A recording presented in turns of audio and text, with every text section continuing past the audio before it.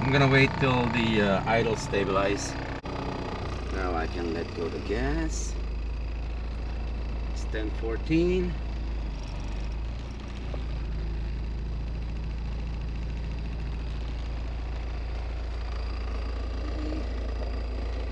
Right now it's reading close to 80. Yeah, it's kind of hard for me to see, but a little less than 80. Now it's going down. I'm gonna have to look it up later on. Okay, so now that's cold idle, and I'm going to put down, yeah, I'll put down 80 minus PSI. Hello everyone, welcome back to the channel. It's another experiment. So right now I've just got a data collected, which is cold idle, first start up. I want to know exactly how much oil pressure I have, which is less than 80 psi. Yeah, I could not really see it. I have to lean down or something, but once I looked it up on the clips, I will be able to pinpoint how much exactly the oil pressure will be. And the next data that I need is the normal operating temperatures, which is when the thermostat open and the cooling fan is turned on, and that will be next. So this will be normal temp. Right now it's 10:20, and it will take about 15 minutes or so to get that cooling fan to turn on. And while we are waiting for this cooling fan to turn on, let's go to the bench and I'll explain to you what I got going on today's episode.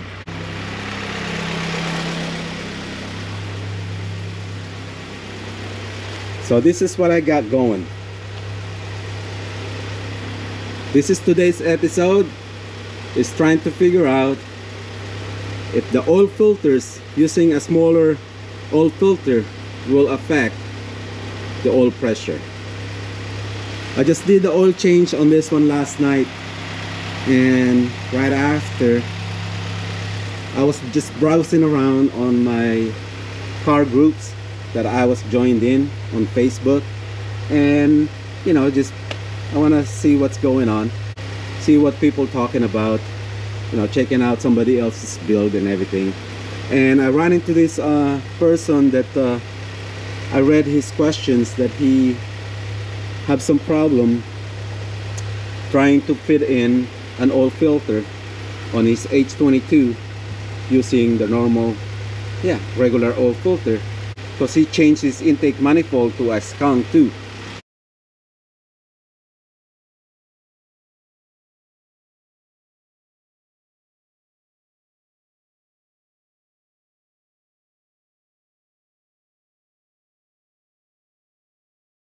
I have mentioned to him that I was using a much smaller oil filter, which is from MDX, and that's what I use.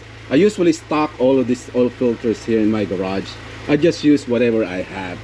These two, I always interchange these two. Whichever I don't have, then I'll use the other, not knowingly. Right after I have made a comment that I was using this, and it hit me like a light bulb. So man, that will be a good idea. Let's go find out if this thing is affecting the oil pressure, being it's a much smaller. As you can see, the size, this is a little bit taller, medium, and much smaller. I think this one would not have any problem fitting on there.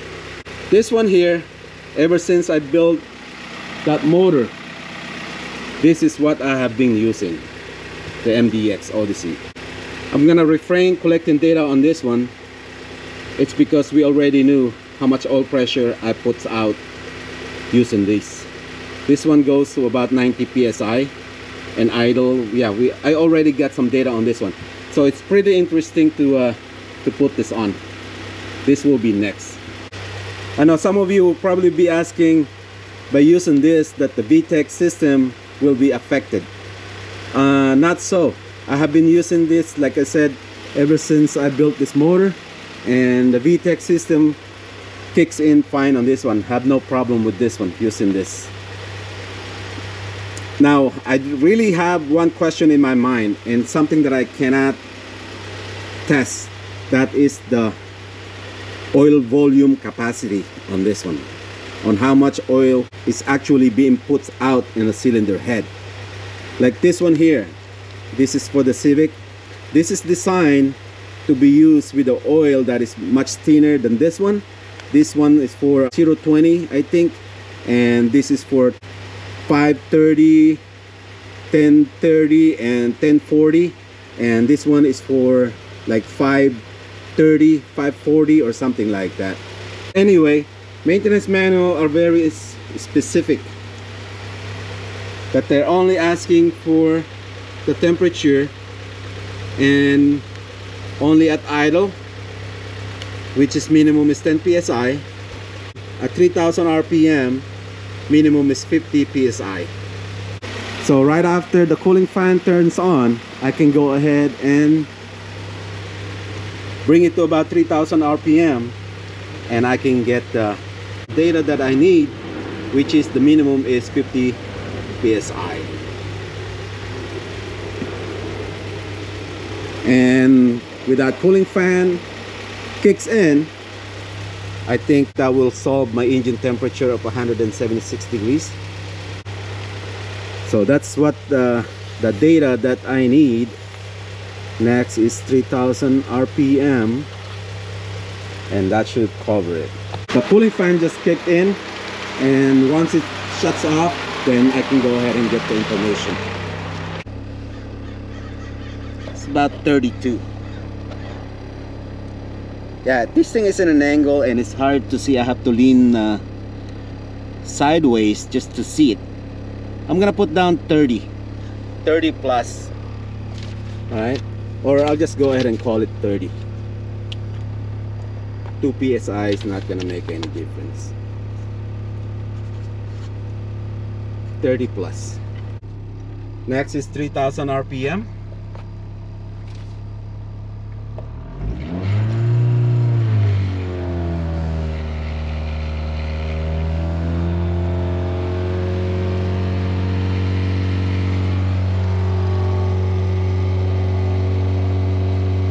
Almost 80.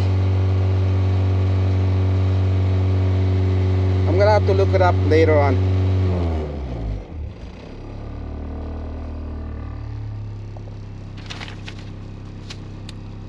It's like 80, or I'm gonna put down 80 minus. Like I said, I'm going to look it up once I'm editing this video. Okay, then I can provide the numbers, the precise number.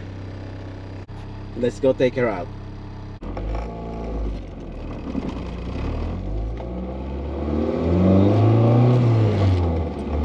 So all I need really is a short burst.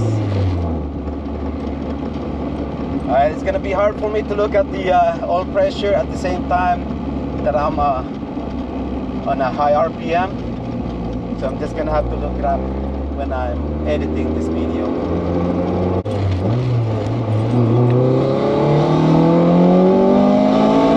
7,000 right there.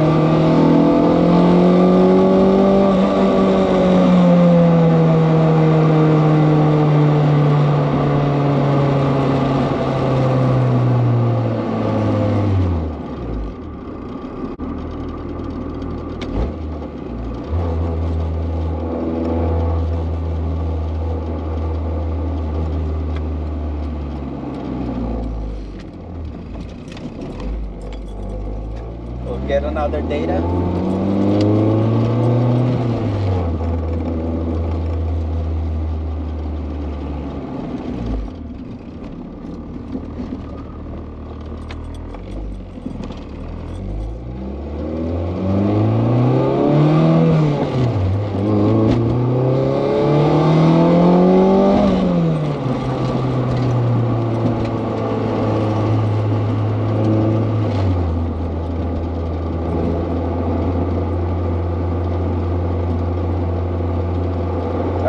1000 RPM right there at fourth gear.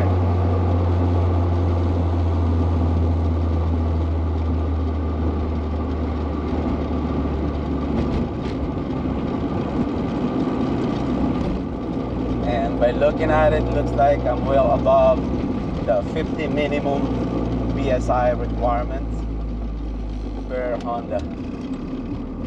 All right, let's go home.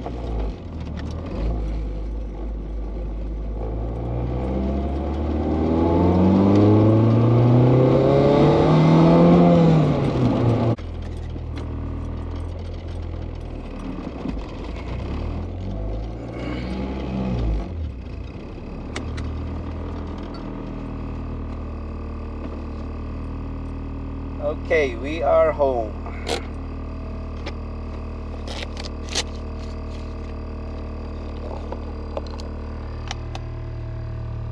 $284 is the mileage.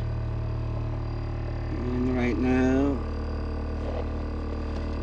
about 25. Yeah. That's about 25. Yeah. And now it's going down. Now it goes down. Okay, it's well above 20. So I think I can put down, I'll put down 22. Yeah, right now it's about 22.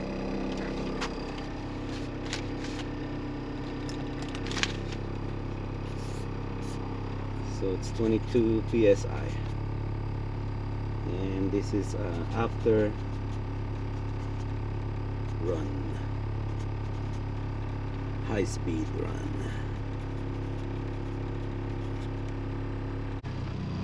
Now let's bring her in.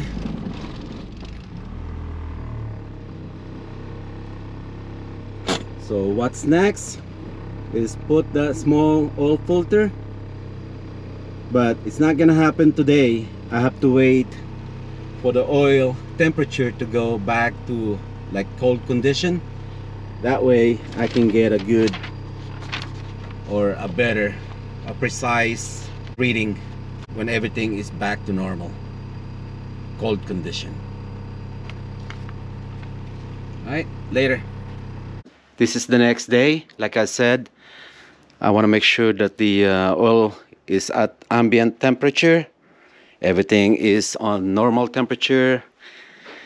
And about to put this oil filter. This is the Civic. I just need to put a little bit of oil in it.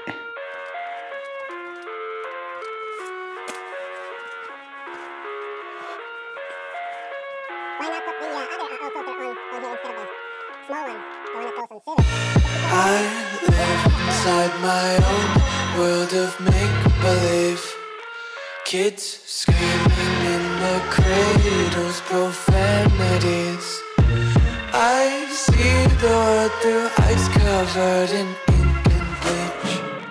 Cross out the ones who heard my cries and watched me weep. I love everything. Okay. First plenty is right on the first hole.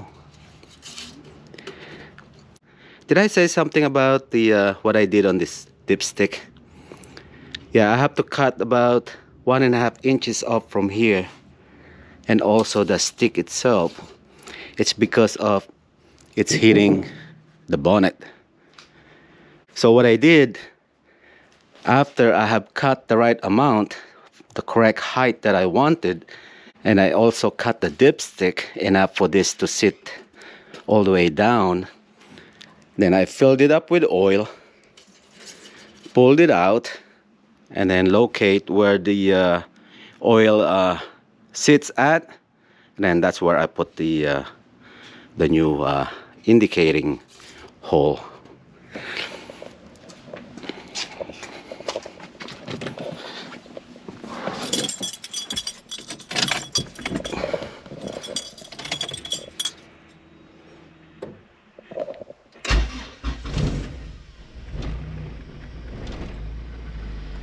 I need to hold the accelerator till my AFR goes normal, and I'm going to take the reading after it's stabilized a little bit, or wait like a minute, just like the first time, which is 1107.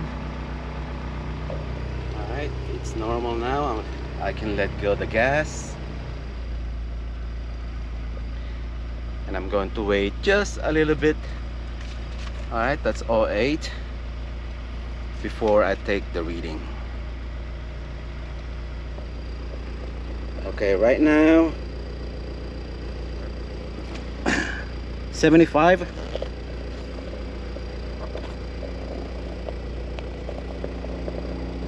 Yeah, it's roughly 75 or so.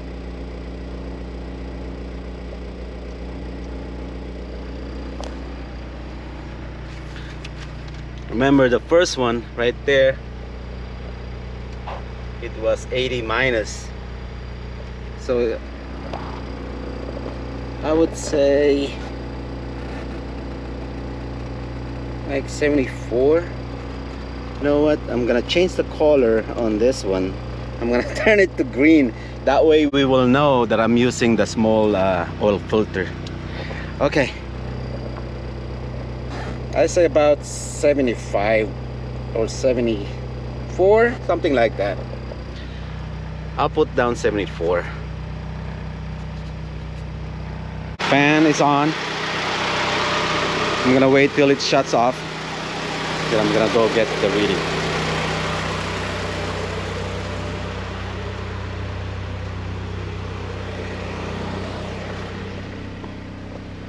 It's 11:29.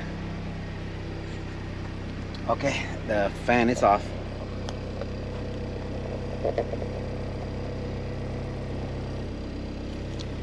I have to lean sideways, so it's 30.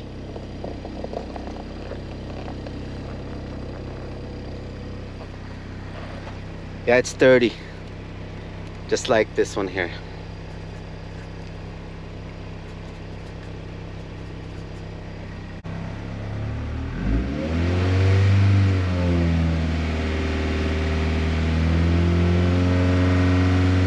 Right there.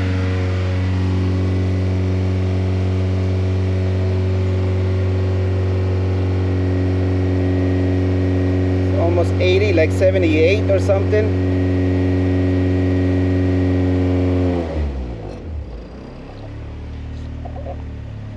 Yeah, I got 80 minus here, so I think it's the same. Yeah, this is 78. I'll put a question mark on it. I'm gonna look it up once I'm editing this video.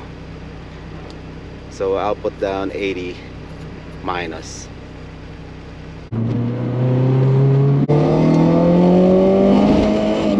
Right there.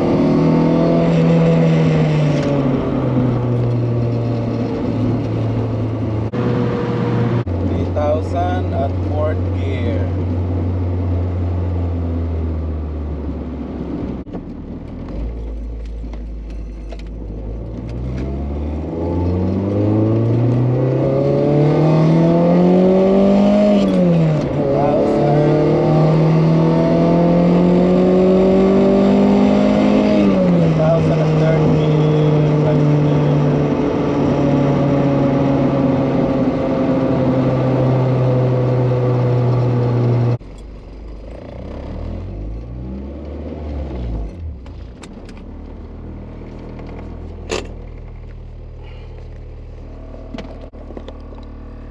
Alright, I am home. 291 on the mileage, and the oil pressure, I think it's about 25. Now it's going down. It's about 22. Okay, I got all the data that I need, and this is the last run. This is for 2017 Honda Civic oil filter. Once I look up the video clips, then I'll be able to precisely know how much oil pressure, and I am going to highlight it got all the numbers. This is the preliminary numbers that I got, and this is after I have looked it up on the video clips and everything. All the numbers are pretty good. I'm only shy about 2 or 4 psi, like this one here. I'm a little bit short. It could use 2 psi. Right here, 3 psi.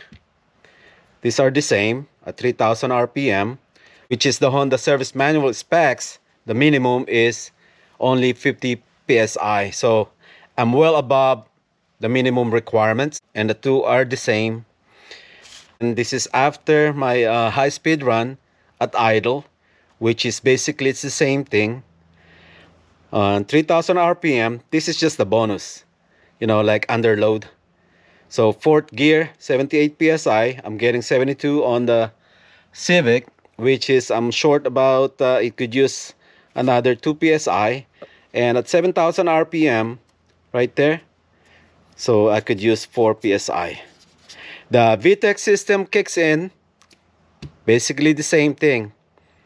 So I'm pretty much like satisfied. Meets all the Honda service manual specs as far as the lubrication specification, so it's perfect. All right, final thoughts. So what do we have learned other than getting the data that I have just collected, which is pretty darn close, man.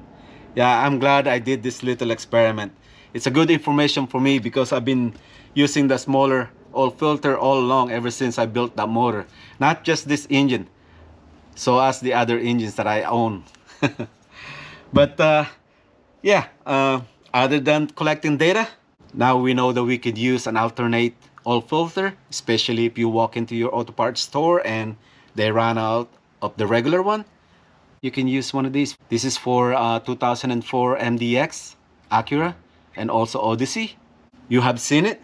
You should not have any problem as far as the questions of, you know, like oil starvation on the motor at high RPM, because I did the experiment right here, right?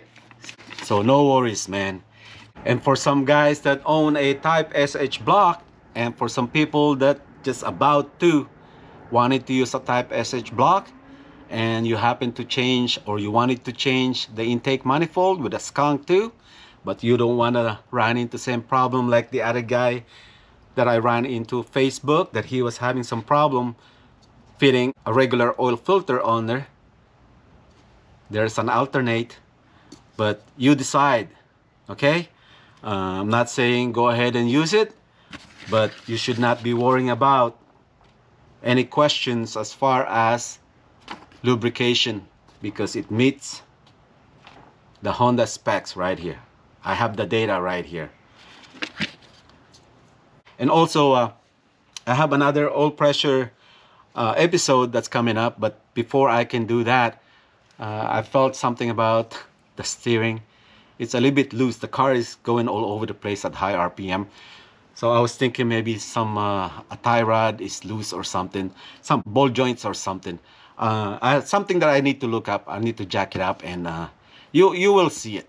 If it's something important that everyone must know, even though it's a simple tie rod, you know, it'll be a good episode to at least share it to you guys. Now everything is covered, and you know the deal, right? I was gonna say, make sure you like and subscribe. Hit that like button and turn on your notification bell. Share it. See you next time. Babron. Yep. All good.